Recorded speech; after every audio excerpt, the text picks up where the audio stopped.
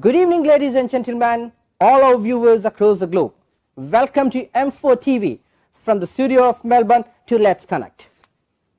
World on shock, COVID-19. The confirmed cases have crossed more than 500,000. Stock markets are in free fall. COVID has triggered an unprecedented crisis in the human history, of which scale of it is being unwearing, has disrupted the whole world. The whole world is shut. Airports are closed. Even first time in the history, Olympics dates has been moved. And this leads us to a big question. Is the COVID-19 world's biggest intelligence failure? Did no top-class intelligence team found it's been coming? By the time the world swung into action, the deadliest virus has pierced into every single border. And it hasn't spared even a single country across the globe. And it's absolutely playing a catch-up. Every day, each and every countries are being closing their numbers. Italy has crossed more than 13,000 deaths. Spain, it's leading, getting close to a 5-digit.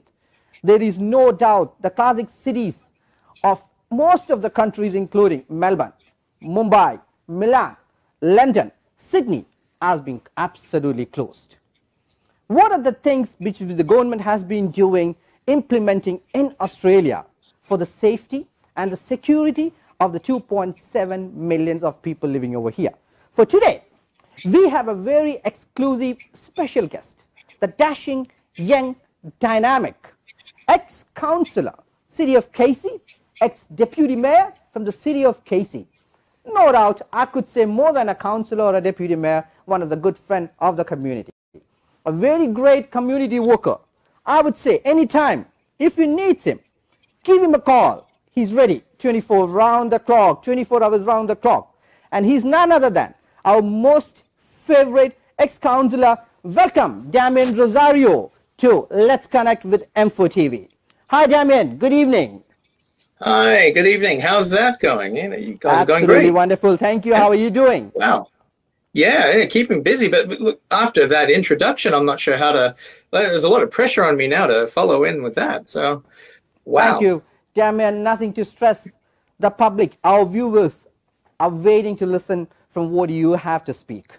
You know, the COVID has absolutely shut every borders. It has closed every country. Hasn't left spared anyone.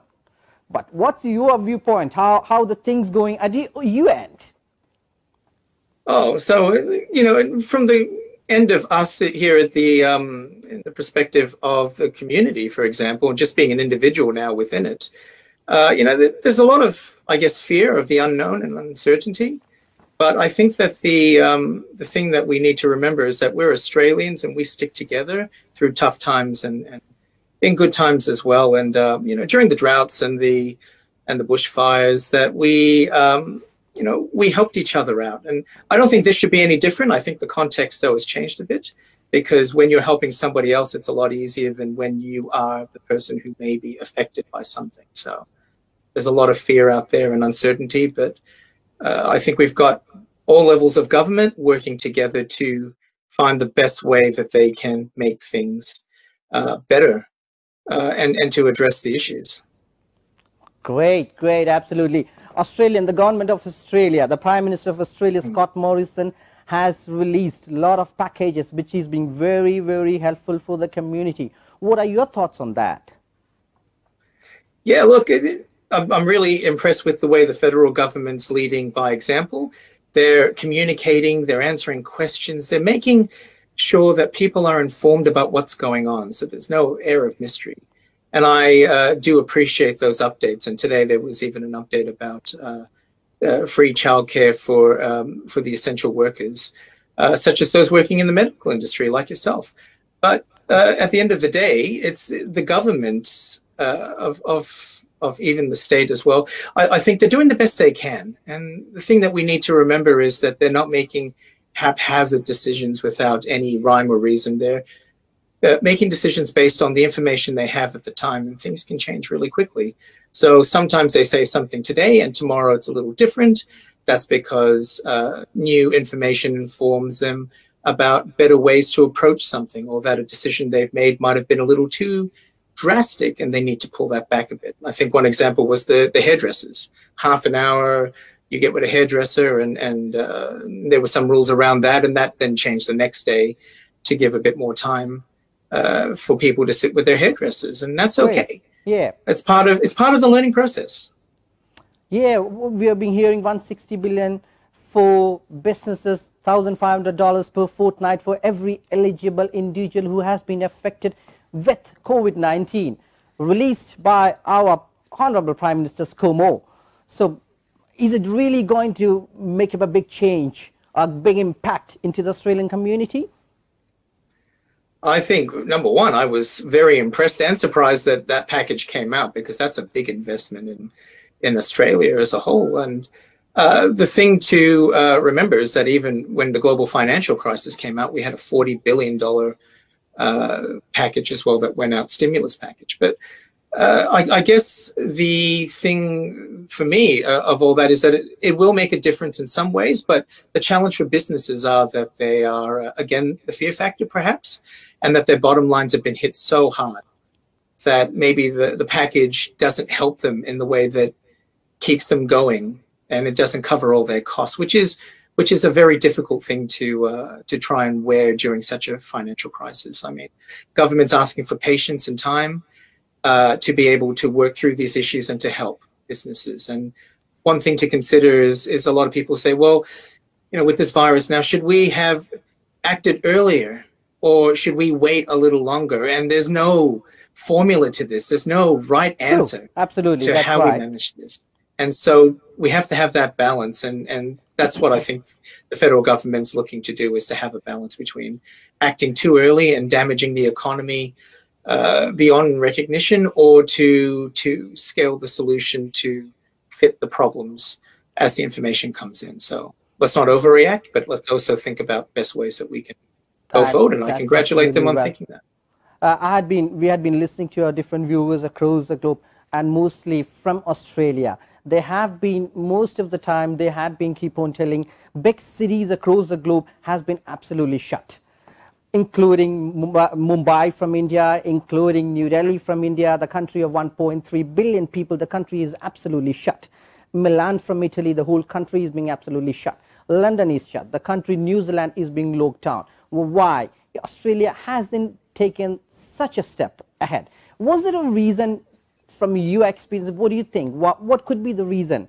You know, the Prime Minister or the government of Australia could have thought on that. Well, as I've mentioned, there is a balance, in my opinion, and from my own experiences. So when you overreact or perhaps even not react quick enough, and the information that you have at the time, and as you process and you look around what's happening in the world, you make informed decisions as best as you can.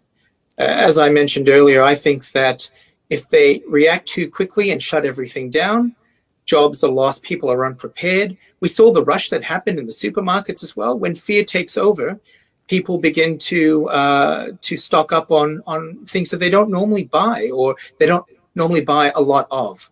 So I think, in my opinion anyway, the governments, both at state and federal, are doing the right thing by informing people, taking everything one step at a time, but not just closing everything in one hit and saying, that's it, stay home, never leave again, and you know, we'll put everything on hold for the next 3 months or something like that, because that's dangerous. And again, I think they're trying to keep jobs going as long as they can to minimize the long-term impact of what's happening with the virus, because once businesses shut and they're gone, you don't necessarily ever get.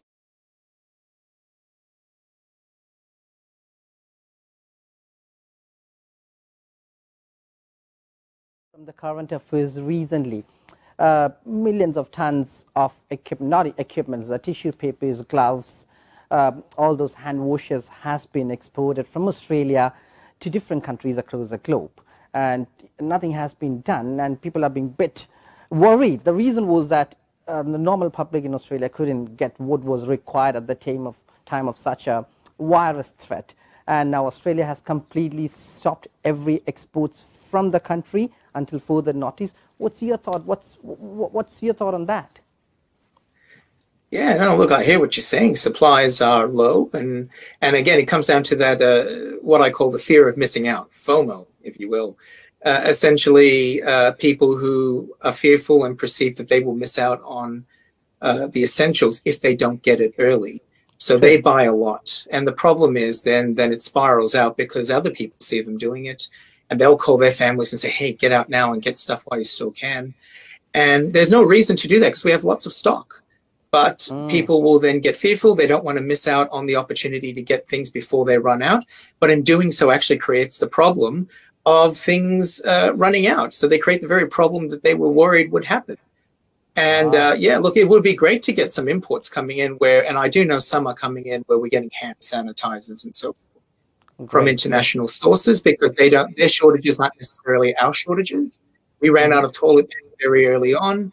Other countries did not have that issue with toilet paper, but they had issues with other sorts of items as well. So there's a bit of, so we've got what we need. It's just that, yeah, it's just when it runs out in one place, other places have it. So that's that import export, I would think would be quite important to keep supplies going. But our local, I do know local businesses and manufacturers as well. I was just speaking to someone from one of the paper mill companies here in Australia just the other day. And they're working overtime to get as much paper out as they can. So we're talking toilet papers and rolls. Because there's a big demand. So all the businesses are stepping up that can produce these sort of items to fill the gap. And I think we have to remember that while you see an empty shelf, that's because I think a lot of the time the supermarkets don't even have the chance to stock it back on the shelf before people take it and get out. So you think that they don't have the stock, but the stock was there. People just rushed in and grabbed it before it even hit the shelf. Oh, wonderful. That's really good to hear that from you, Damian. And what do you think, you know, about the community workers? There are a lot of community people, the volunteers who have been coming out even during the bushfire crisis when we had it in Australia, even during COVID-19, especially certain community groups have stepped up, you know, to do something out of the box, helping people. So what's your thought on that? Well, I've always said that community volunteers are the backbone of our country. And the thing is, you can't afford to pay the volunteers what they do. They just do it in such an amazing and giving way, and they don't ask for anything in return. So those people going out right now, giving food out to people, and helping the people who are isolated and can't get out, especially the elderly and those people are very important. The ones who, even the ones who are paid, I respect a lot. Those in the healthcare system who are going out there putting themselves at risk to serve others. Yeah, sure, someone might say it's a paid job.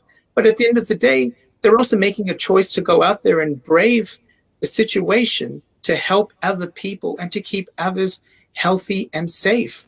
So, you know, from my heart to those volunteers, to the people out in the medical professions and to others who are helping in their own way. Congratulations to you all. I do know the Sikh volunteers, for example, of Australia were giving out free food until recently. Now the stage restrictions and the viruses have unfortunately taken over, and they're not able to deliver the food as they normally would have with the vans. They're still delivering meals to houses, but not putting the vans out where people can come in and get food at to my locations, information, which I have received even yesterday, they have delivered approximately 794 meals. So they can still go to people's houses, absolutely, and you're absolutely right. But they would also go out, and different food vans as well from St. Vinny's and so forth would go out to different locations, and they'll wait there half an hour, and people would come up and get necessary supplies from them, and then they move to another location.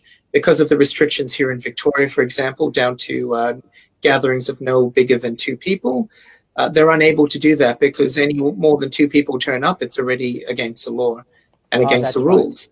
And there is a lot of respect for those rules, of course, because these are lives we're talking about and keeping people safe. But credit to the Sikh volunteers and to other services for going out to people's homes and still giving them that food package, and that's important. So to the volunteers out there, if you're watching and you're listening, keep doing what you're doing. You know, you're good people, and we know you're putting yourselves at risk, and we appreciate you so much, to each and every one of you out there. Oh, wonderful, Damian. Thanks a lot. So before we leave, before we end this Let's Connect, what's your general advice to the Australian public? from Damian Rosario. What's the best to keep you safe? Would you have some words for our viewers to keep them safe from this COVID-19? Let's smile. Let's keep smiling. We have to. So what's your best advice for them? Well, number one, listen to the government advice. It sounds extreme to keep social distancing, which was never a thing until now. But it's for our own safety, and sometimes we get a little complacent, a little lazy with the rules and washing hands. But we just need to remember to do the best we can on that, to keep an eye out, to stay vigilant.